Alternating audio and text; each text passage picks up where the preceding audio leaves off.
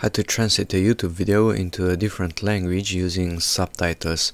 So this video, as you can hear, it is in English, and to use a different language, first let's enable the subtitles using this CC button. You click on it once and it is enabled.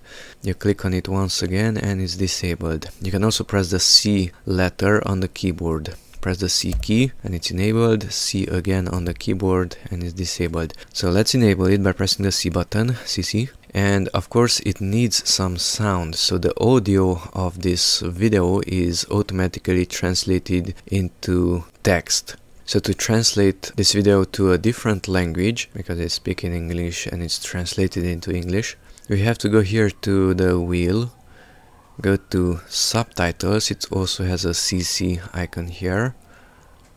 Auto Translate, here you can select a different language and just select the language that you want. These are the languages and let's select whatever, let's say that one.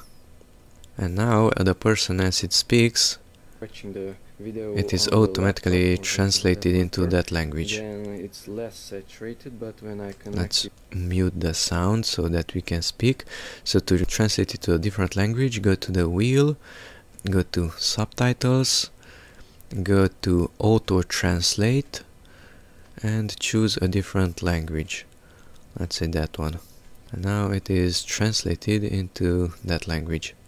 To turn it off, just press the CC button and it's gone.